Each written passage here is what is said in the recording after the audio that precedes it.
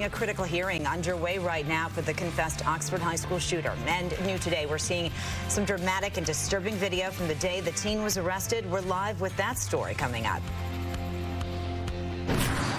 And new this morning, we're getting an update on the health of Detroit community activist Malik Shabazz, what his family is saying after he suffered a heart attack just a few weeks ago. Working for you. Fox 2 News live at 11 starts now. Malik's presence is sorely missed in this community, especially at this time, but we'll have much more on that coming up. But first, good morning. Thank you for joining us on this Tuesday, August 1st. August 1st. Already? Yeah, here we go. I'm Brandon Hudson. And I'm Amy Lange. 5 cities are under a boil water advisory following several large water main breaks in Macomb County. This is not the best way to start the day for anyone who is heading to work. This is causing service disruption for many homes. Fox News' Robin Murdoch is live at the scene. Robin, do we know why this happened or when service may be restored? Well, they're still trying to figure out the why and when in this situation, Brandon and Amy. Right now, it's unclear exactly when this entire situation will be resolved. But you can see there are a number of workers behind me trying to resolve this situation as quickly as possible because they want to get this taken care of. They understand what a burden this is for many people. In the meantime, as you can imagine, water, it is flying off of store shelves. When I woke up this morning, there was just a trickle of water coming out of my faucet. This woman is among the Macomb County residents who had little to no water pressure on Tuesday morning, then went right to the nearest store to stock up on the staples. Sky Fox flew over this massive water main break at 24 Mile and North Road, which is believed to be part of the pressure problem. It is a headache, but I worry more about my neighbors that are around me because they're older, so I picked up some water for them. Those living in 5 surrounding communities are now being asked to boil their water out of an abundance of caution. A pressure drop, we are told, can lead to bacterial contamination in the water system. Residents are advised to boil their water for at least a minute, then let it cool. Boiled or bottled water should be used in drinking, making ice, washing dishes, and preparing food until further notice. Well, I went to just the one store at Meyer at 23 in Gratiot, but as soon as I walked in, he said, we're out of water. So I called work and I said, well, try BJ's. They usually have more anyway. Crews from the Great Lakes Water Authority are now working to isolate and investigate this bothersome break so it can be repaired and the water pressure restored to communities like Macomb and Chesterfield townships and beyond. Until that happens, though, area stores will be a popular place and bottled water the most popular item on many shopping lists. It's not worth getting upset about. Life goes on.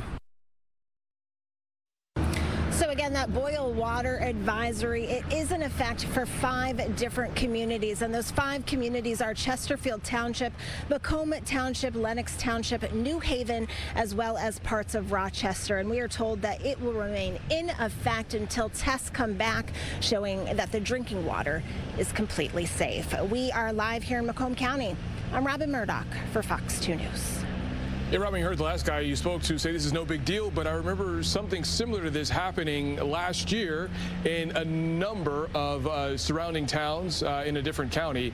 But we've covered these things before. How much of a burden is it when you lose your water, especially when you have to go to work or have to go somewhere and get out of the house?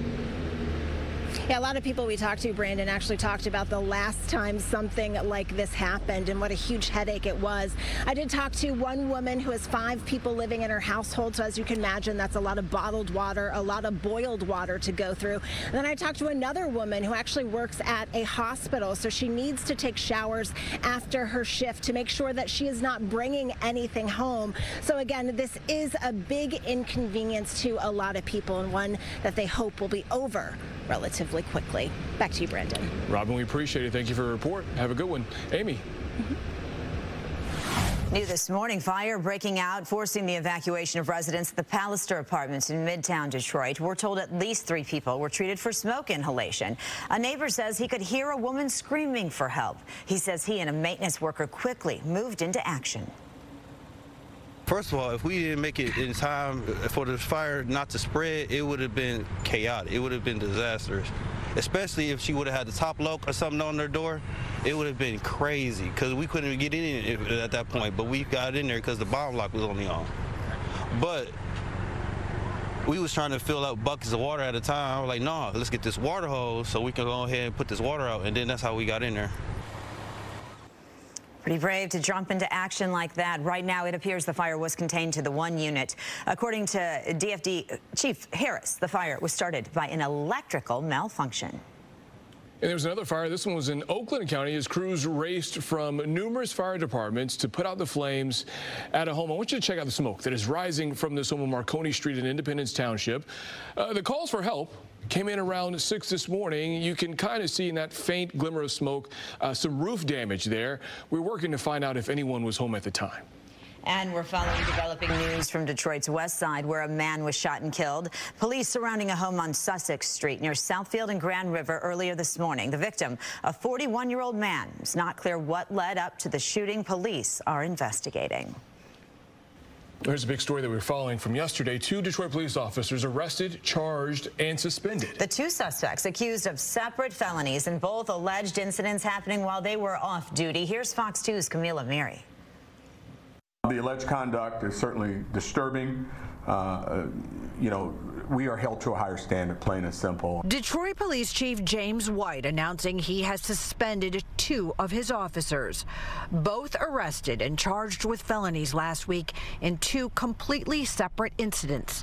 A male officer who has been a member of the Detroit Police Department for 5 years arrested in Woodhaven for criminal sexual conduct. The crime allegedly happened on July 27th. Investigators not revealing a lot about the case. Sources confirming to Fox 2 that the officer is 32-year-old David Apperson. Investigators do confirm that the victim was not a minor. I can only tell you that it was an action that occurred off duty, that there are no other victims involved in this. There's only one victim. This is not a predator situation. This isn't any members of the department nor City of Detroit residents are at risk. The second incident happened on Saturday in Madison Heights. A veteran female DPD officer with 26 years of experience with the force, arrested for felonious assault in what authorities are calling a road rage incident. There was some type of altercation between the officer off duty in their personal vehicle, not in a police car, in a civilian attire, not in uniform, where there was an interaction with the other party, the victim in this case, and her weapon was pointed at the suspect or at the victim at that time. The female officer, most recently a member of DPD's tactical operations. Apperson most recently was assigned to the 3rd precinct. I have reviewed the information that we've been provided.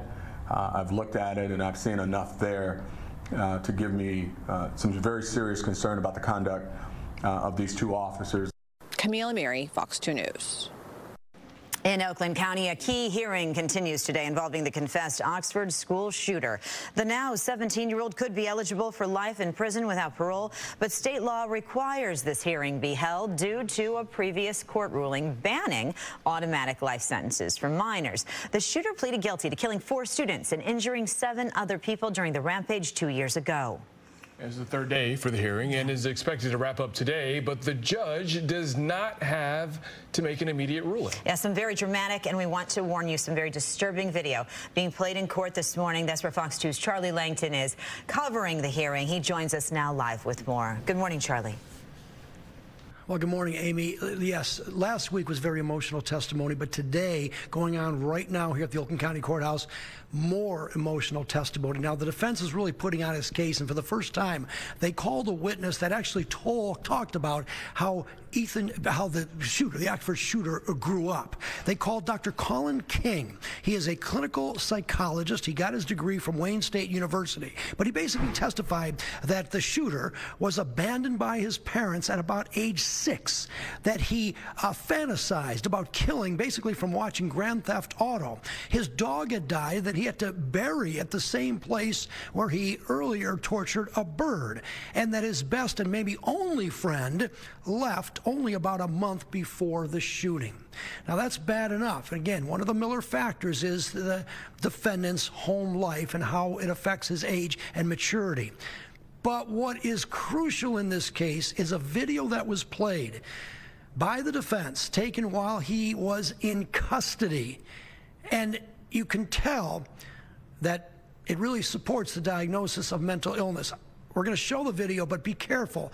This is the shooter as he's being held after the shooting. Take a look. Why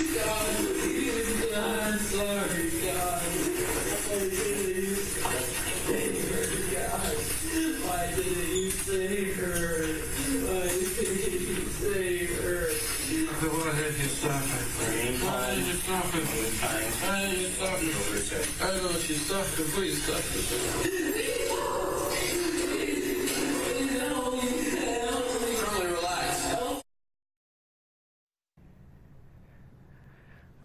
Very shocking testimony. That is a video that a lot of the victims who are packed the courtroom yet again today on day 3 had not seen before. We really hadn't known about any type of evidence about the shooter as he reacted after he kind of settled into what exactly happened.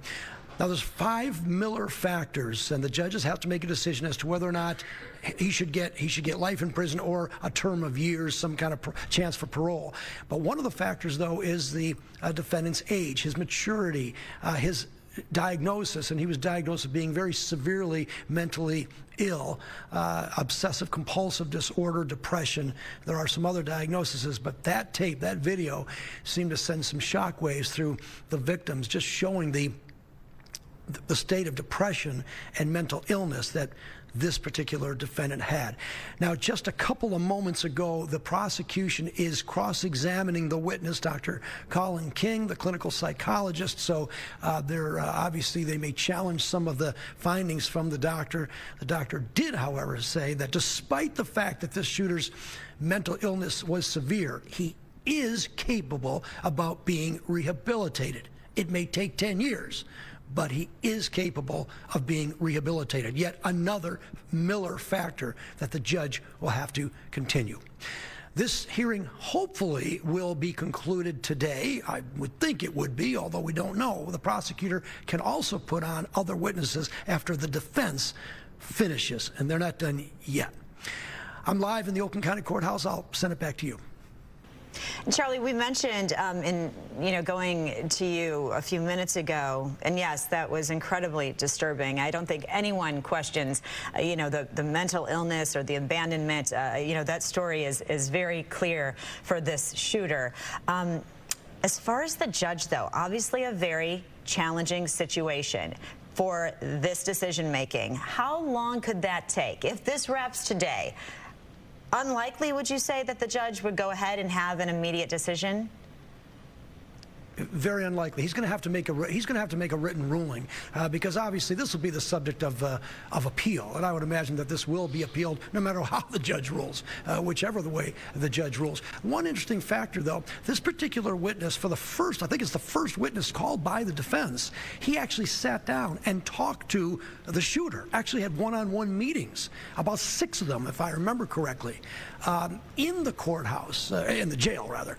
And so he did get a picture of the extents of this defendant's background, his upbringing, and he could see the mental illness. And then he reviewed all of the text messages going back and forth about how he was reaching out. And he's provided pretty much answers to at least the questions that we wanted to know, is how could someone at such a young age do this? Of better than average intelligence. He is not a dumb kid by any means, but what he's doing is when he tortured the bird, according to this doctor that testified, is that he was really telegraphing to people how he was feeling inside, how the hurt he was.